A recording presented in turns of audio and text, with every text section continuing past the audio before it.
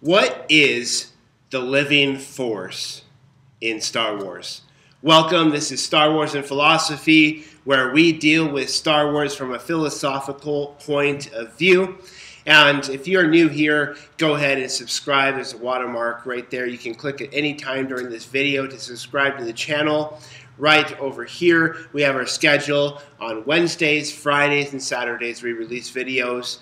And you can see what those are about right here. You can connect with us on Facebook here and join the discussion, Star Wars and Philosophy. And of course, we want your comments down below, and you can share some videos over here. Give us that thumbs up. So, what is the living force? This is part of a series that we've done. This is episode 6.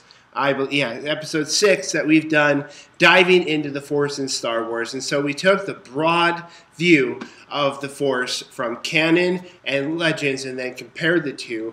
And so now we're going to start diving into the details, the nuts and bolts of the Force. And so we're going to be diving into different branches of the Force, different worldviews of the Force, and different Force powers, and all of those different things. And so to really dive into a deep understanding of the Force and what the Force is. And so I want you to be part of the discussion. So please give me your views on the Force down in the comments below. And so we're going to talk about what is true of both Canon and Legends from my research, and then what I found was distinct from Canon and from Legends as I went through this. So in both Canon and Legends, you have the proponents of the living force, such as Qui-Gon Jinn. They espouse the philosophy of living in the moment.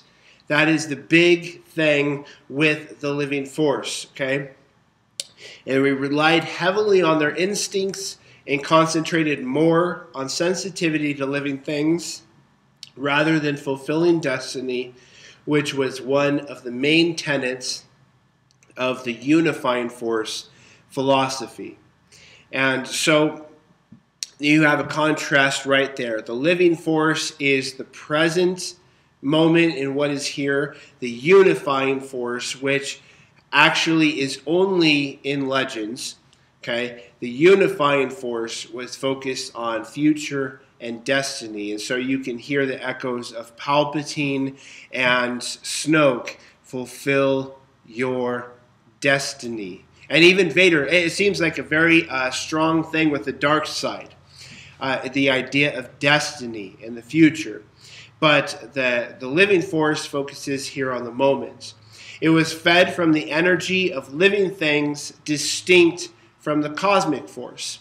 And so living things versus dead things. The cosmic force, when somebody dies from this physical existence, they transcend into the cosmic force. So when you have somebody saying they became one with the force, they're talking about the cosmic force. And so in the cosmic force, that's where they have the Force Ghost and things like that. And so the energy of all living things. So you can hear the echo of Yoda in Empire Strikes Back as he's teaching Luke about reaching out and tapping into the Force. And it surrounds us and it binds us and it binds us together. So that's the living force there. So the Jedi believe the living force relied on their instincts and were attuned to other living beings around them. They were mindful of the future and the possible consequences of their actions, but remained focused on the present. And so Qui-Gon is kind of the model of the living force everywhere you look. And so you can just picture that duel with Darth Maul, where he actually ends up dying or becoming one with the Force. He was the first one who actually achieved that, by the way, at least in canon. And so in that duel, he keeps on stopping and meditating. Every chance that he gets, he's meditating. He's focusing on the present. So that's the idea of the living force. And so he wasn't as concerned with his destiny, which I think is ironic because then he becomes the one who's the first who achieves immortality, so to speak, by becoming one with the Force. And So the living force was thought to be present in most living things surrounding and penetrating them, thus making all living things connected by it. It made possible the phenomenon of force spirits. And so that's interesting. So the way that you lived your life in this life determined whether you could become a force spirit, force ghost. And so that's where Qui-Gon's philosophy sets him up for that success. Through following the living force, several Jedi were able to retain their identities after their physical death, becoming one with the force and able to manifest themselves as force ghosts. So now from canon, what I got is distinct, and so you got this quote from Qui-Gon Jinn: "All energy from the living force, from all things that have ever lived, feeds into the cosmic force, binding everything and communicating to us through the midichlorians. Because of this, I can speak to you now." Okay, and that was him, the spirit of Qui-Gon, talking with Yoda, and he's explaining how the living force feeds into the cosmic force. And so if you were attuned to the living force, then you could feed into the cosmic force.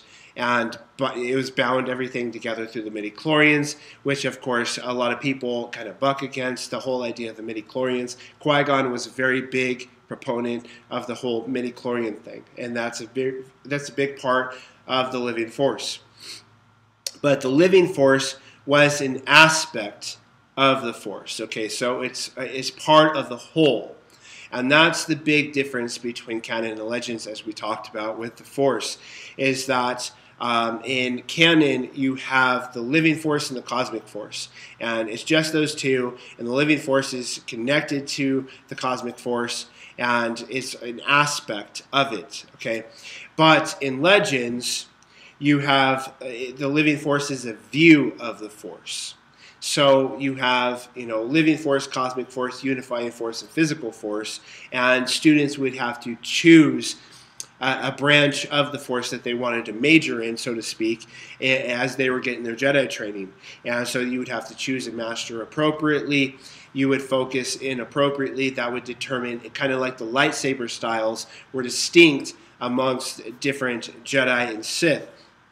The same thing in Legends with their view of the Force. So this is a worldview difference versus an aspect difference. And that's the distinction.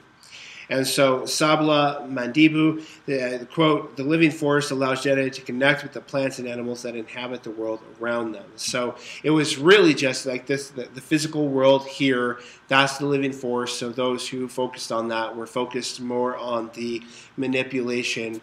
And so one thing that was distinct in my research for the Legends, but I believe it's also very much seen in canon, the living force was viewed as having both the light and the dark side. The Jedi always had to be mindful of their actions to avoid temptations to the dark side.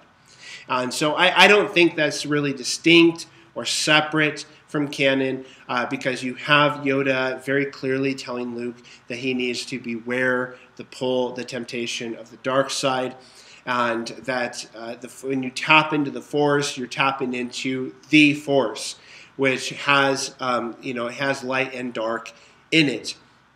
And so I want to know what you have to say about all of this. What do you think about the living force? How do you understand the living force? How do you understand the Force in general? Is there something that you want me to cover in this series that I haven't covered?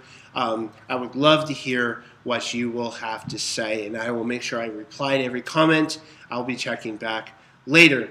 And so make sure that you can subscribe and thumbs up, enable notifications if you want to be notified when I release a video. Connect with us on Facebook, share the videos with your friends. There's more in the descriptions down below for you to connect with, and also YouTube's going to be recommending a video just for you, I think right here at the end of this video. So until next time, may His power be with you.